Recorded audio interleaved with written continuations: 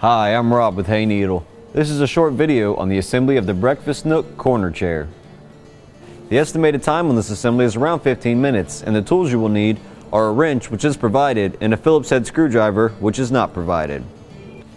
Start by opening your box and removing the contents. Locate your instructions. You'll find a parts and hardware list. Take a brief inventory to make sure you have all the pieces needed for this assembly.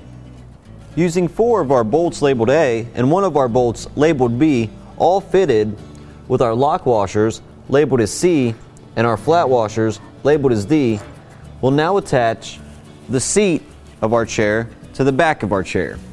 To do so, locate the pegs on the back of your seat. There is 2 holes in the back of your chair. Insert the pegs into the hole on each side. Peel back the fabric attached to the Velcro,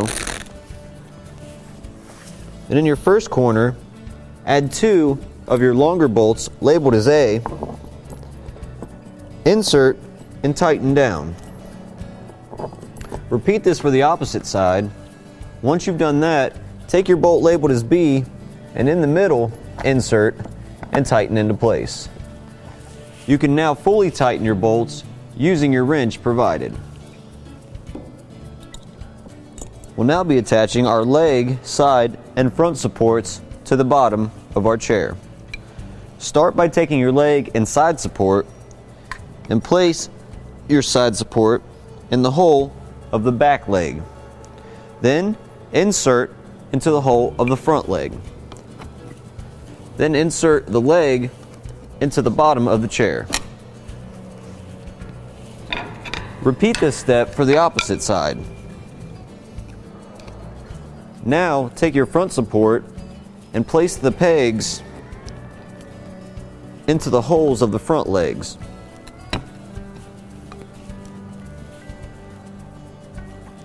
Now take 4 of our bolts labeled B, fitted with our lock washers C and our flat washers D. We're going to insert 2 from the inside of our chair into our legs.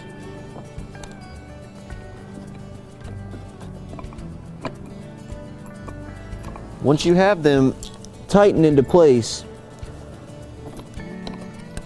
use your wrench to fully tighten. And repeat this step on the opposite side. Using our 6 screws labeled as F, we're going to insert 1 into each of the areas where our supports meet our legs.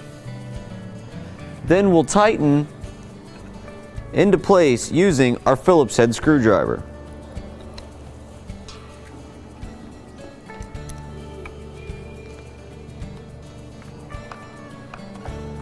Once all your supports are tightened, you'll have your finished corner bench.